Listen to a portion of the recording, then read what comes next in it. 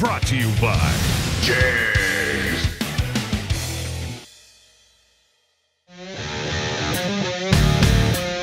There is no such thing as a one-size-fits-all carburetor. Purchasing a carb that's best suited for what you will actually be doing with your car versus what you wish you'll be doing with it can make a large difference in your satisfaction level. Do you have a street car that goes to the drag strip once or twice a year? Are you bracket racing every weekend? Or just attending cruise-ins once a month? In this short video, we'll explain the things you need to know, why you need to know them, and what you'll need to determine the proper type and size carburetor for your application before you call JEGS. There are 4 different types of common carburetor flanges, which are determined by the intake manifold you're using. The most common style is a square bore, which is what a typical Holley 4150 or equivalent carburetor will use. Older GM factory Quadrajet and some older OE Ford intake manifolds will use what's called a spread bore.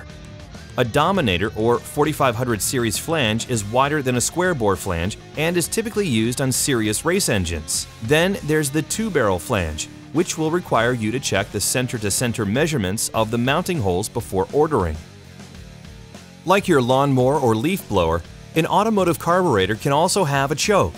There are 2 styles, electric or manual. An electric choke will operate automatically when the engine is cold. It needs to be powered by an ignition-on circuit and will require adjustments seasonally to promote optimal performance in all conditions. A manual choke uses a cable and will require proper installation and operation. The cable will need to be pulled out every time the engine is started when cold, and then pushed back in to open the choke plates once the engine is warm. Lastly, race carburetors typically don't use a choke at all.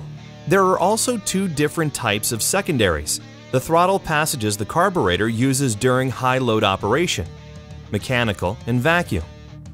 Vacuum secondaries are typically used for street cars as they have the ability to modulate fuel supply at different input speeds based on the vacuum signal the carburetor sees from the engine. Conversely, mechanical secondaries are optimal for use with wide-open throttle race applications.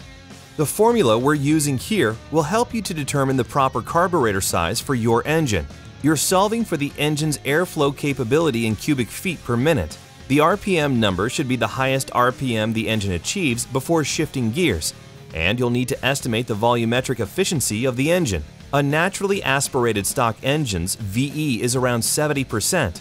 Well-tuned performance engines are around 85 to 90% efficient, and a professionally built race engine will be 95% efficient at its peak or more. For example, let's calculate the right CFM for a 350 cubic inch engine with a 6,500 RPM redline and an estimated 75% VE. For this example engine, a 500 CFM carburetor would be a good choice for drivability and fuel economy. At this point, you should have a greater understanding of what's required to know when you're selecting a carburetor. You can check out the JEGS website or call us to pick out the carburetor that best suits your needs from Holley, Quick Fuel, Demon, Proform, Edelbrock, and others.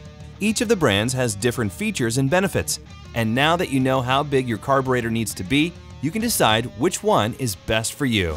Keep in mind that proper carb selection is just the starting point.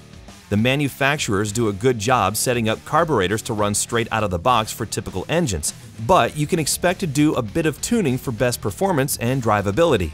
Stay tuned for more useful information from JEGS on getting your new carb dialed in.